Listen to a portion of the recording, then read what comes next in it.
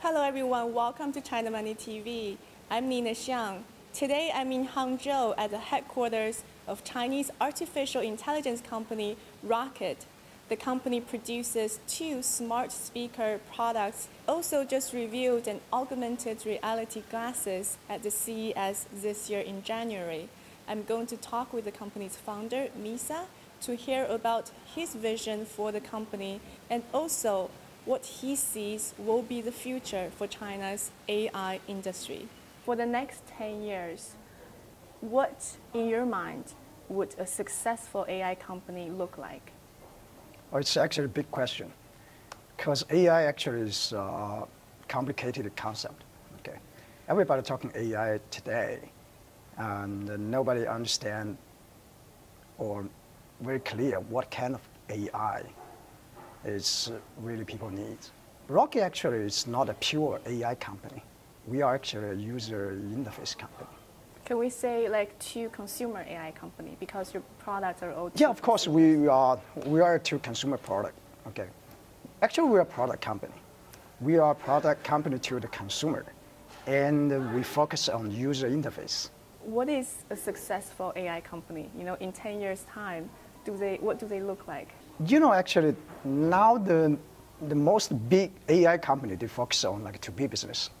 Okay, it's kind of cash cow because they can get some big money from government or some like big company. Public security budgets from government. Something like that. Yeah. But you know, I truly believe the biggest AI company will be the to consumer company. Okay, because this is the huge market. This is actually the future. So if we're talking about like 10 years later, I think everybody's going to use like AI technology. Okay, and we have like everything smart. Okay, like smart cars, smart speakers, smart TV, or smart everything. So I think the consumer market will be the biggest market, the AI market. So if we're talking about the 10 years later, I think the most successful AI company will be the consumer product company. So sort of like an Apple type of company? Yeah, something like that. How big would they be?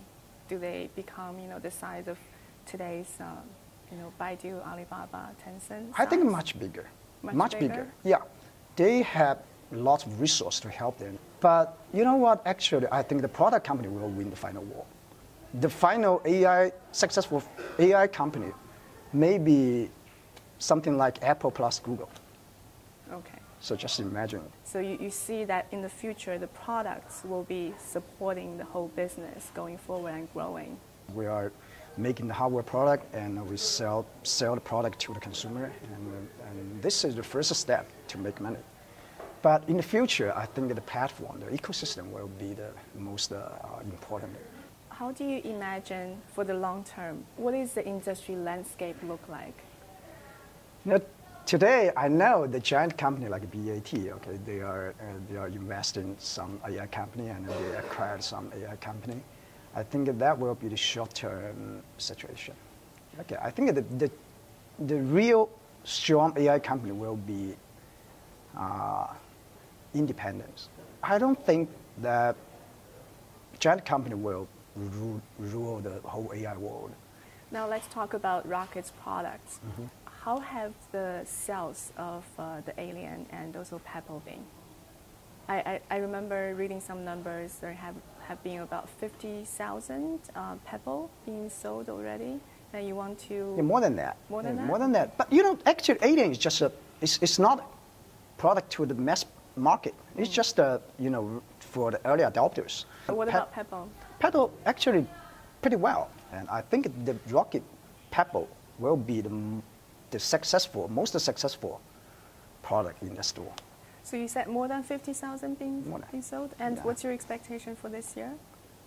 Actually, I cannot tell you the numbers. Okay. It's kind of keep confidential. But you know, this year I think we're gonna move very fast, and the number will be big.